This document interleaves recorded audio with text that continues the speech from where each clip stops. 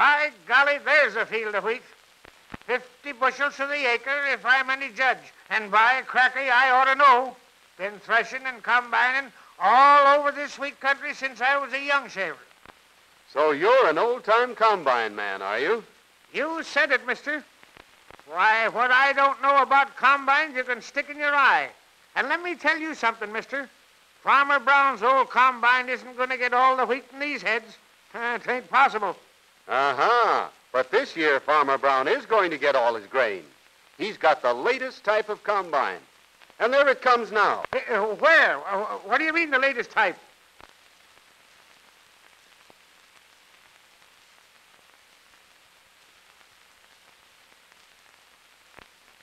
Well, blast my eyes. That is a new combine, and it's a beauty, all streamlined. Say, mister, who makes that machine? Old-timer, you're looking at the last word in combines. The Prairie-type 12-foot McCormick Deering, specially designed and built by International Harvester for all you dyed-in-the-wool grain growers who want a large-capacity, high-speed, medium-priced machine that will handle wheat, oats, barley, and, in fact, every small grain and seed crop perfectly in all conditions. Whether the crop is heavy or light, tall or short, straight up or flat on the ground, this combine will get it all and put every last kernel where you want it, right in the grain tank. You've got a good line there, mister. But is there anything really different about this machine? You wait and see, old-timer. Just as soon as that machine gets around here, I'll show you some really superior points in combine design. Gosh, have I got a grandstand seat. All right, mister, do your stuff. I'm listening. See that platform auger? That's an open-end auger, turning on heavy-duty, precision-type roller bearings at the outer end. An adjustment allows the auger to be angled up or down toward the inner end according to requirements. So this auger can be set to handle a light crop or a heavy crop with the same efficiency. Another feature is that you can fold the platform and auger up against the side of the machine when passing through gates or moving on the road. But the big advantage of the open-end auger is that the grain is delivered to the cylinder heads first in a uniform flow. At no point is there any obstruction to catch and ball up the straw. No binding, winding, or tangling. Everything keeps moving along onto the feed conveyor and up to the cylinder without a hitch. That's slick, all right. And it is different. It's better than anything I've ever seen. Okay, mister, that's score one for you. Say, what kind of a newfangled feeder canvas is that? That's the new style rubberized feed conveyor. Strictly weatherproof and practically stretch-proof. Trouble-proof, too. No buckles, no straps. No straps, no buckles? That's certainly an improvement. That's score two for you, mister. Okay, old-timer. Now let's have a look at the cylinder and concave, and I'll show you something else that's different and better. First, take a look at that rub bar cylinder. The 8 bars on that cylinder are drop forged and heat treated, and the cylinder turns on 2 ball bearings. That's high-grade construction. Now look at that concave. How's that for size? Mister, I reckon that's the biggest one I ever saw. It comes up high in front and extends almost halfway around the cylinder. Precisely. And that means 3 things. First, the total threshing surface is greater. Second, the separation begins earlier because it begins right there at the front of the cylinder where the concave starts. And third, there's mighty little grain carried on around with the straw. You couldn't demonstrate that, could you, mister? Why, sure. Look.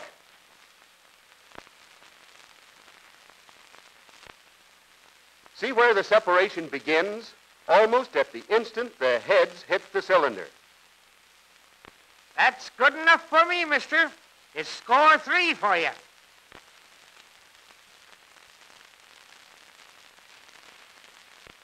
All right, now we're going to look at the straw rack. Talk about a ringside seat. I've got it. All right, mister. Shoot. Those straw walkers, old-timer, are not only 4 in number.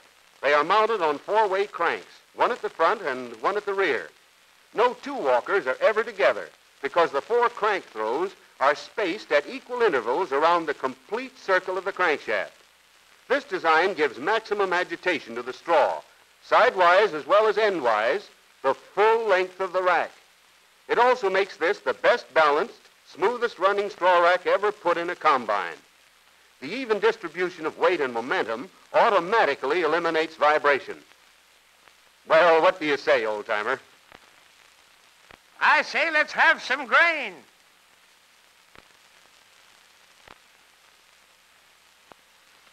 Sure puts it through, doesn't it?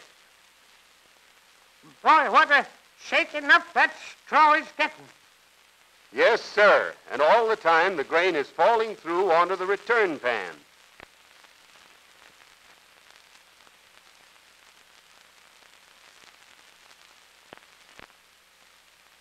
Well, what do you say now, Bronco Bill? I'll say it's score 4 for you, mister. But if it's all the same to you, I'd rather ride on the grain conveyor. It's smoother. You'll look a long time before you find a grain conveyor in this machine. There isn't any. What? No grain conveyor? Well, where does the grain go? Jump down and I'll show you. All the grain separated at the concave, and that means up to 90% of it, drops straight down onto the solid, full-length, pressure-type grain pan, and... Full-length grain pan? Now, there's something that should be in any combine. I've always said you can't beat standard thresher construction when it comes to doing a real job of cleaning. The Harvester Company recognizes the fact, old-timer, and this machine embodies standard thresher principles.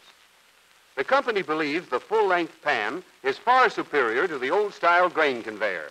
It has an easy oscillating motion, in contrast to the rattle and bang of the grain conveyor. Less power is required to run it.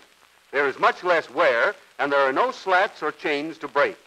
It never cracks grain, and it has always had the full approval of experienced threshermen. Do you agree with all that, old-timer?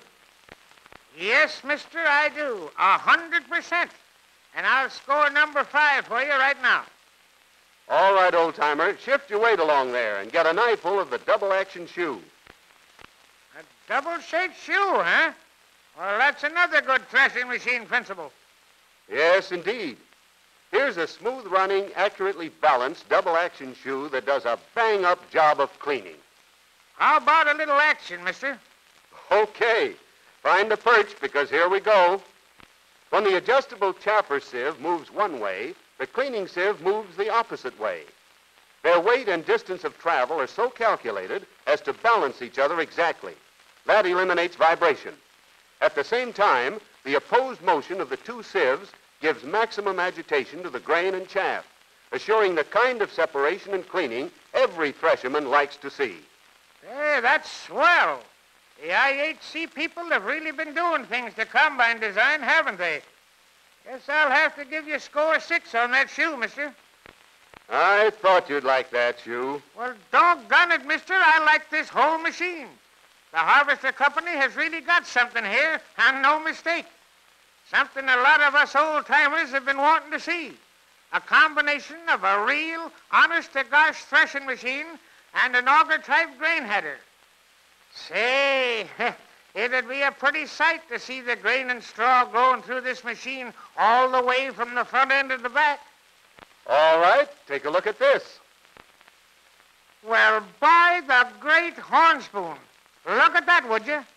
Feed conveyor, cylinder, concave, straw rack, grain pan, shoe, and the grain going through just as natural as life. There you see a real threshing machine in action, old-timer. Look at the percentage of separation at the cylinder. Any grain going up onto the straw rack soon gets shaken down through the grain pan and shoe. That full-length grain pan is what I like to see, with the grain moving all the way from the cylinder to the chaffer in a steady stream. And you see how the chaffer sieve and the cleaning sieve are matched up in reciprocal motion, and how the cleaning fan blows the chaff away, and how the tailings find their way into the tailings auger. See the grain dropping through from the chaffer to the cleaning sieve, and through that into the auger trough. Well, old-timer, that's the sight you wanted to see, isn't it? It sure is, mister, exactly. But now, how about the operation of this machine? Any special features? Any number of them, old-timer. But we'll concentrate on 3 that are outstanding. The operator's platform, the motor, and the grain tank. The operator's platform is high up out of the dust and is quickly and safely reached by means of the long stairway with handrail. From the platform, the operator can see everything that's going on above and below, and merely by turning around can adjust the controls of the motor, which is a regular Farmall H tractor engine developing 24 horsepower. That power plant has been tried and tested in thousands of tractors, and every local McCormick Deering dealer keeps a stock of parts. The motor, like the operator, is well above the dust, and the exhaust pipe is well above the operator. Look at that grain tank. It has both style and capacity. It holds 50 bushels and empties clean without any kicking or sweeping in 1 minute and a half. Now, what do you say about this machine, old-timer?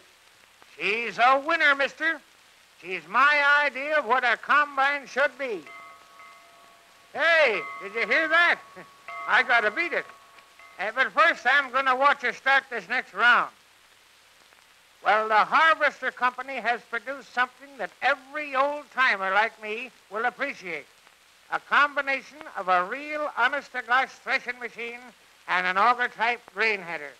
And what I say is, hooray for IHC!